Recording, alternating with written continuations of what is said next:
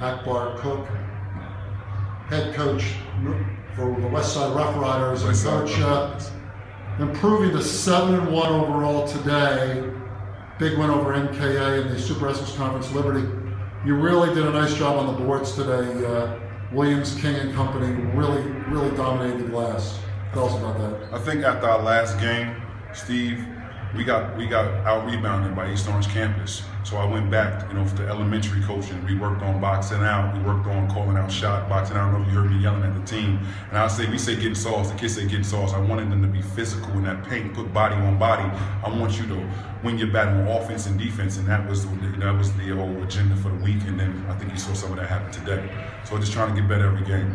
Alfonso Anderson, formerly of North Vocational, now of course with Westside, and his three-point shooting helped in the first half.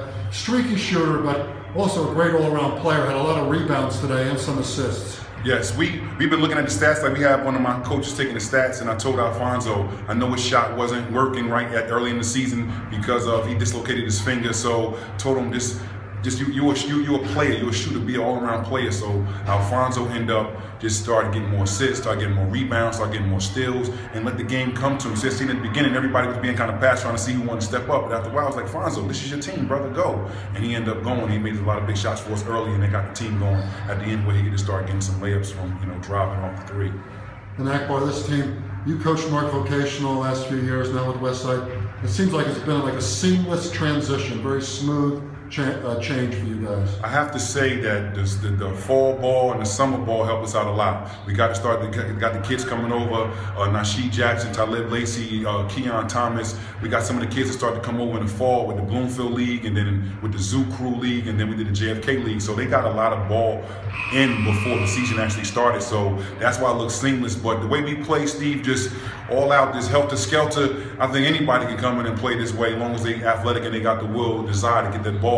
So I think that's what helped us out most of all. Of course, winning the North Public Schools Tournament Championship, first time in several years.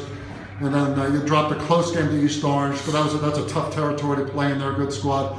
Looks like in the county tournament, seeding's coming up, seeding January 21. Seton Hall Prep, East Orange, Westside could be the top 3 teams. Yes, I'm hoping everything runs the course.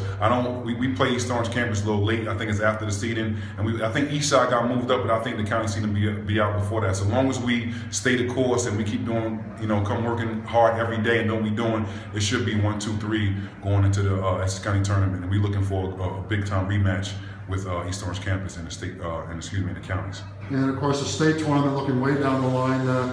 You guys could be a big factor as well. Yes, I spoke to Steve Timko and Don Dancer down there. We was telling them that we had Group 2 numbers, but since they go on last year's numbers, they said, Cook, you're Group 3. So now that we know we're Group 3 this week, I spoke to Tim on Monday. So now we can start looking at the field. We see I believe it's East Side's in there. I believe Orange, the Irvington. So we see the competition. There's a couple of teams from Passaic that we need to start scouting, but we out there right now, Steve, looking at everyone. Well, Akbar, great job with Westside so far, and good luck in the counties and also the rest of the SEC Liberty schedule. Thank you, sir. Akbar Cook, North Vocational, formerly now with Westside. They've combined this year and doing a great job. Thank you, sir. Always a pleasure, Steve. Thank you for all the coverage. We definitely read it, and we on your blogs all the time. Thank you.